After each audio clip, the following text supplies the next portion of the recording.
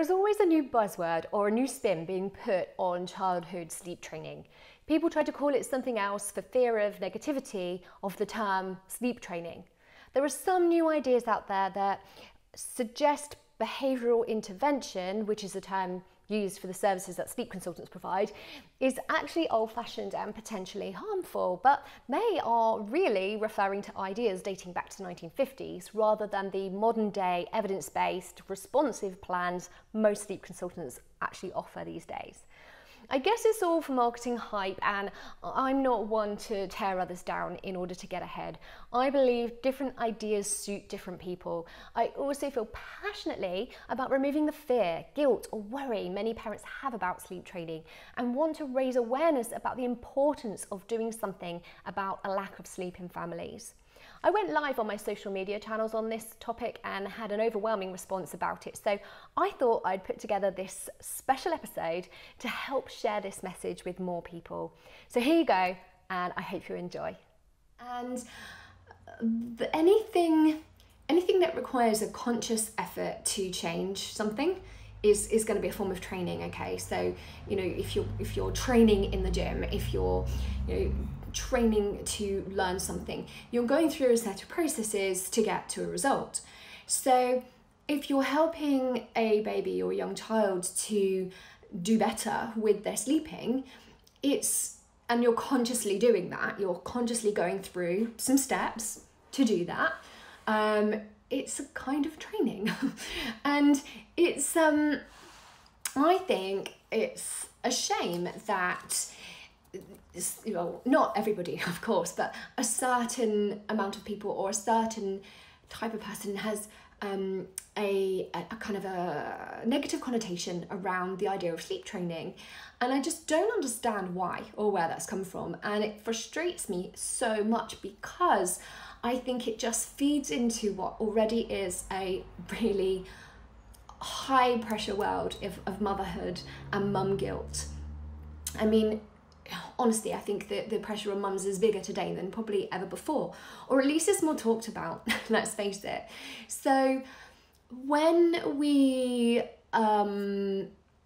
suggest, or when people get ideas that sleep training, and I'm talking like they just bracket this whole big thing of sleep training being, just a thing, is somewhat, if that's in any way a bad thing, or put seeds of doubt in people's minds that they might be doing something negative, it's just a whole nother bit of motherhood pressure that you don't need. I just think it's unnecessary. I really do. I think anything that puts unnecessary guilt or worry on mums is just unnecessary. And the problem is, you see, there are too many mums, I've been there myself, who are sleep deprived and suffering as a consequence of that sleep deprivation, or the family is suffering, or the child is suffering, and it can get pretty serious. You may or may not have been to the depths of sleep deprivation, as I call it, but there are lots of people who have and that will relate to this. But we do speak to people daily who are feeling the pains of sleep deprivation. I'm talking marriages on the rocks. I've had somebody say to me, if we don't do this, it's going to be divorce. Like I've literally had somebody say those words to me, and my response was, well, divorce is going to cost you a lot more than a sleep training program. So I've had people say that. I've had people say, oh my gosh, I've got to do something about this because I'm literally nodding off in the car and that's risking mine and my children's lives. So you can't just muddle through when it's getting that serious, and it does get that serious for some people. And that's not to say, falling apart marriages and potential fatal accidents, if that's not serious enough. There are other levels of this, and the most common ones are depression, anxiety. All those things are worse than sleep deprivation. Sorry, it's noisy. I opened a window because it's such a lovely day. But yeah, those things are heightened. Those feelings of depression and anxiety and stress are heightened when you're sleep deprived. That's science, that's fact. If you are a depressed and frantic and anxious mother, that's going to rub off on your children. It again isn't necessary, and that's why I always talk about our vision and our mission is to end unnecessary sleep deprivation. Of course, newborns are going to come with an element of sleep deprivation for you. They are, because they're going to wake in the night and they're going to need some help. I know, we're not trying to pretend that's not the case, but when it becomes unnecessary, when you have, you know, a 2-year-old who's waking up every hour in the night, for example, that's seriously unnecessary. Even, you know, even a 6-month-old that's waking up too early in the night isn't necessary. They could, not should, but they could be sleeping a lot better. And why wouldn't you want that for the health and the well-being of the whole family? So, as you can probably tell, it's something I'm very passionate about. If it wasn't, I wouldn't have been in this business for so long. But it pains me when I see marketing tactics and new ideas of a very holistic and natural approach to getting children to sleep without using sleep training. I really get irritated by that, not because of what those people are doing. I think the work they're doing is brilliant, and I think the services they offer are brilliant. But I think that they are suggestive that the services that the rest of us offer are somehow bad or damaging because we don't use those newfangled terminologies. I don't use them because I don't feel the need. You know, I'm very open and completely transparent about the fact that we promote responsive sleep training, as in your child will be responded to. We will not tell you to ignore your baby or your child. We you know, that's, if you want to just put your baby down and ignore them, you don't need an expert to tell you to do that. Likewise, if you want to just rock and feed your baby to sleep for years or for however long, you don't need anyone to tell you to do that either. You'll just do it. So if you are at either end of that spectrum, crack on, be happy. But if you're looking for a solution, if you have a problem and you're looking for a solution, if you're in that bracket, then yeah, what we do and what so many people out there that I know do, evidence-based, science-based, it works. And we help parents to find the right solution for them, because the thing that's going on with the child and sometimes their mindset and the stuff that's going on with the parent needs some addressing and it needs some work. But we help to dig into that and to find what the parent needs, what the child needs, and therefore what the solution is. And it's tailored and it's bespoke and it's always responsive.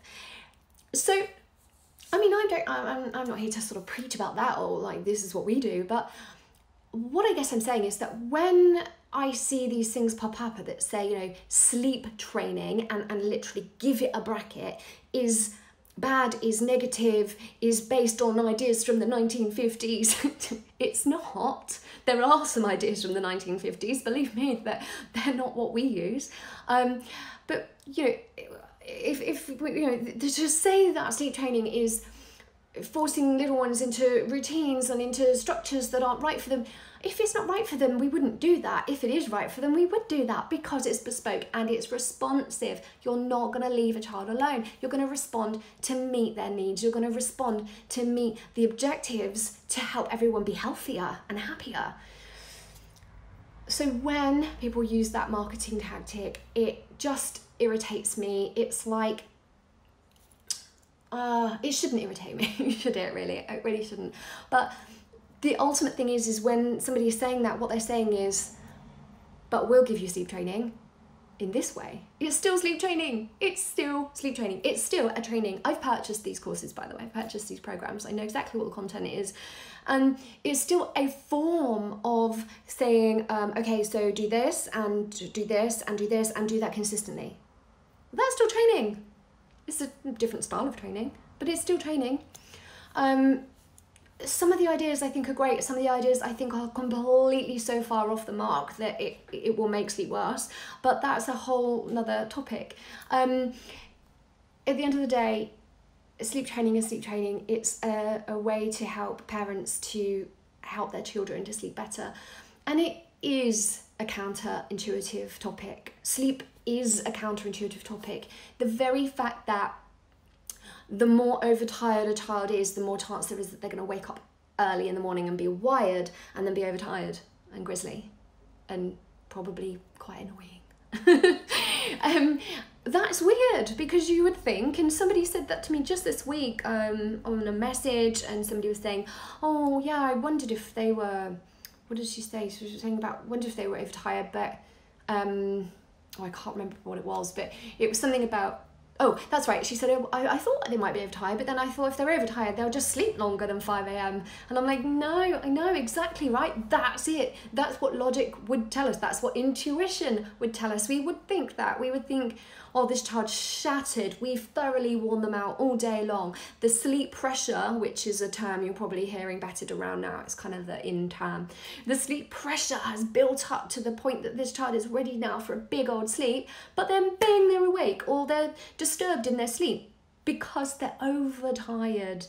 I know more and more parents are getting to grips with that concept of, you know, sleep breeds sleep, and so on. But yeah, I just had to share this. Thanks for the comment, Ricky. Love you, she's on here. Totally makes sense, Lucy. I love your book. Gives a great range of techniques for different families and children. Sleep is so important for child growth and development too. You are spot on, Ricky. So good to see you there on the live feed. Absolutely. If you want to know more about this, I've actually shared a video on our YouTube channel this week on this topic.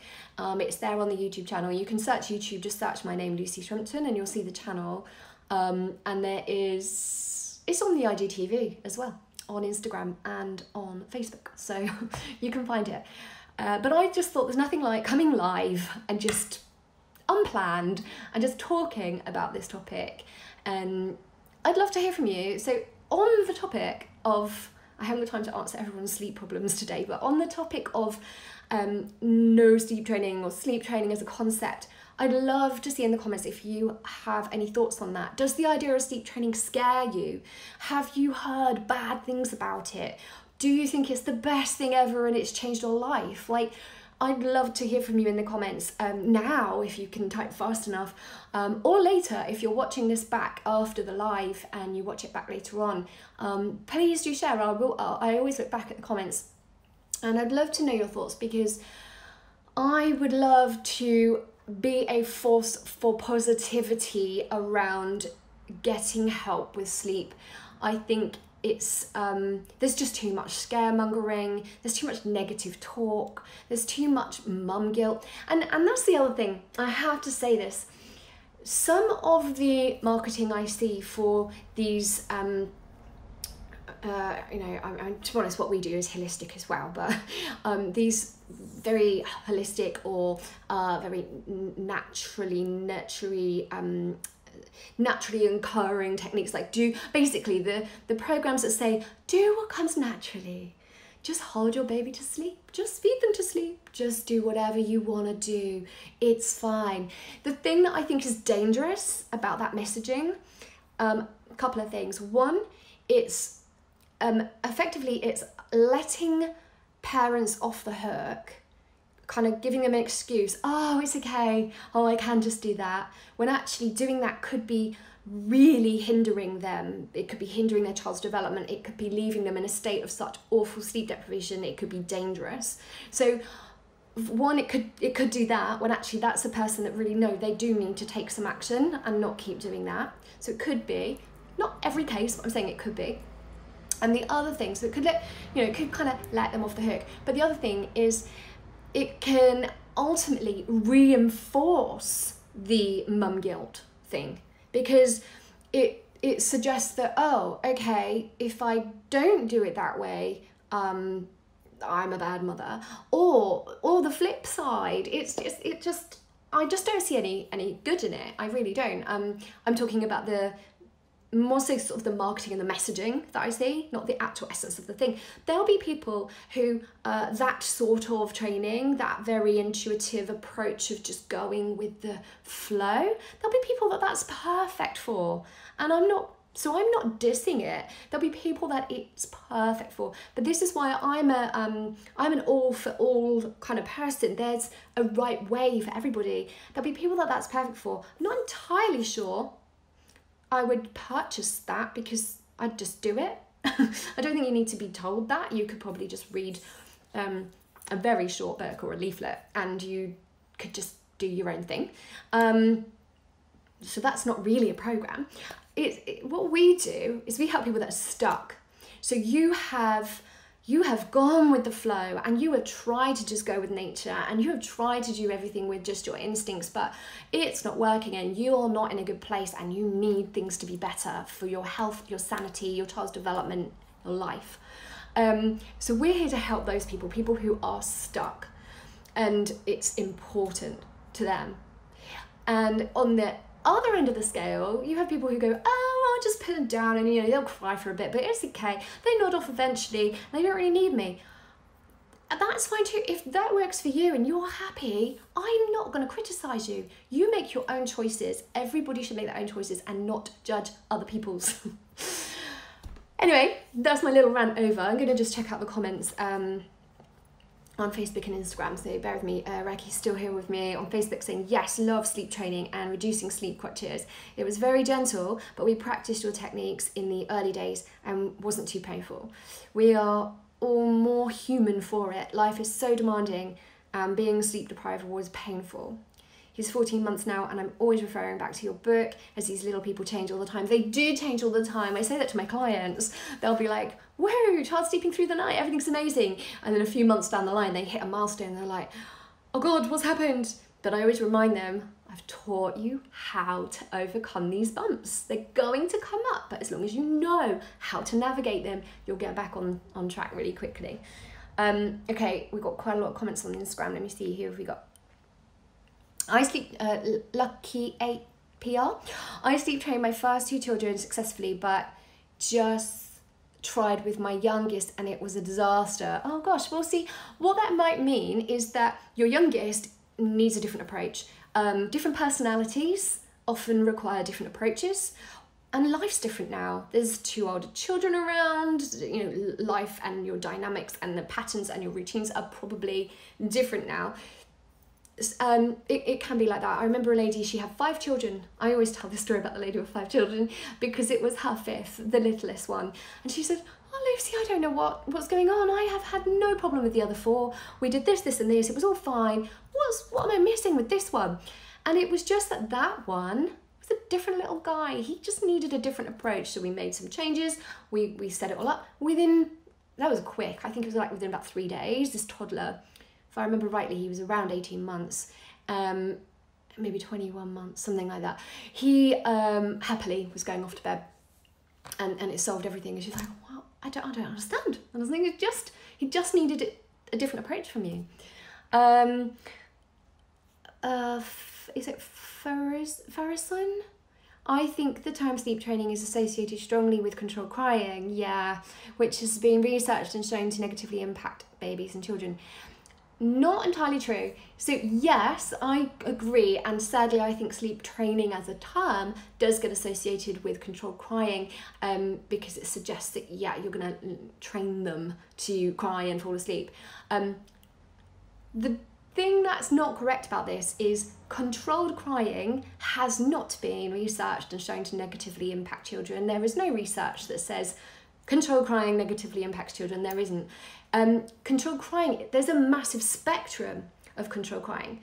I have my own variation because I think the term itself just conjures up negative ideas. I'm going to control the way my child cries. Like, I just don't really like the term anyway. But some people think that controlled crying means you leave your child to cry indefinitely. Some people think controlled crying means you leave your child to cry in intervals. Those intervals in some people's minds might be 2 minutes and in other people's minds might be 20 minutes.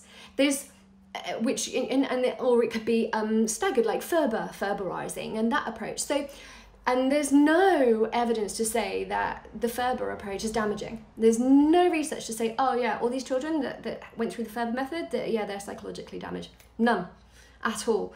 What there is research to show is that unattended, prolonged crying on a regular basis can lead to problems later on. It can lead to you know, the brain making these connections that, you know, they're of abandonment and other issues like that.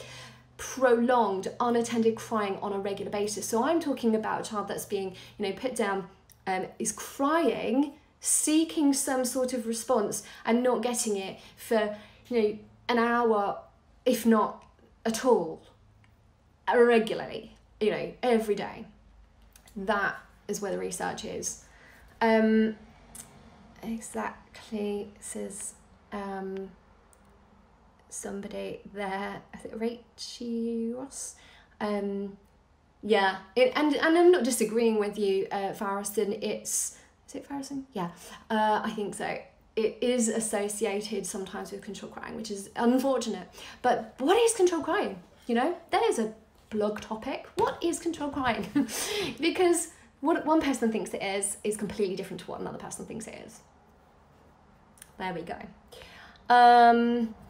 It saved my sanity with my first two. They both were happier having had full night's sleep, and both are happy, contented kids now. I don't believe they've been negatively impacted. Absolutely, couldn't agree more. Yeah, I agree. And I see so many, I think parents are more attentive than ever these days. And yeah, you're not seeing how, you know, how many 10, 12, 14, 16-year-olds do we see who are like, oh no, you can tell they were sleep trained. It's like, no. Sleep training has many approaches. I think there needs to be more clarity on sleep training. Is more vast than crying it out on. I think you probably mean control crying there, Farrison. Yeah, exactly. And so sleep training can be anything from really subtle little steps of helping a baby sleep, you know, just getting into some routines and patterns and rhythms, right through to controlled crying or even crying it out. Crying it out is extinction. If you want to know what the brutal end of the spectrum is, it's called extinction. That's not what we do. That, to me, that isn't even sleep training. It's just ignorance. But, you know, if some people like that, that's up to them. But that's exactly, Farrison, the point of this entire live, which is to break the taboo of the term sleep training and to actually realise it can be a lifesaver, absolute lifesaver, and to know, you know, what it means. It's so broad, and we can't pin it down to sleep training means this, because it means something different for every person, and the approach and the strategy that is going to be right for somebody is going to be different for the next person. As long as it's right for that person and that scenario and that child. You get children who are really fractious and need a lot of hands-on and calming and attention, and you get children who are actually really confident, and they're okay being on their own for a bit, and actually they're just overstimulated and need a little bit of space. It's got to be the right thing for the right person, which is why sleep training can be such a broad thing. I'm stuck with my 10-month-old. I'm also stuck, but with my 9-month-old.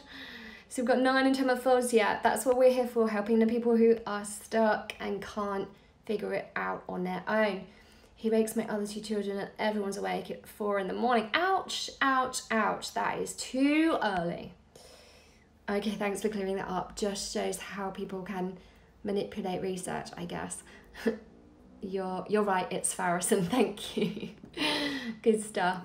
I don't think there are any sleep training techniques that don't involve any crying, are there? Well, oh, hang on, I'll press something. There are people who say that they have a sleep training solution that doesn't involve any crying. Yes, there are people who will claim that. However, I don't see how anyone can claim that. I think they're trying to sell an impossible dream, because if you have a human baby, it's going to cry. Period. Simple. Babies cry. And young children cry. In fact, everyone cries.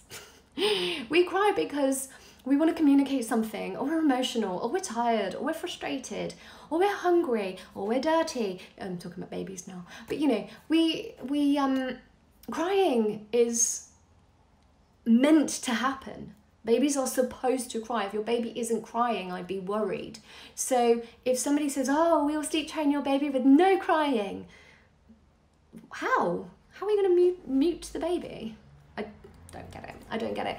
And if it's like, no, Lucy, what they're saying is we won't use techniques that involve crying, that suggests then that there are techniques that are purposely using crying. See, now my argument on that would be that babies cry, they cry to communicate something, we soothe, we reassure them. They may stop crying, they may not stop crying. As long as you're doing your bit and you're doing your role, it's fine. Thanks so much for watching. If you've liked anything about this episode, then please leave a comment below and hit subscribe for more episodes like this. If any of your friends would benefit from seeing this video, then please do share it with them using the hashtag #TheSleepNanny. And we look forward to seeing you again real soon.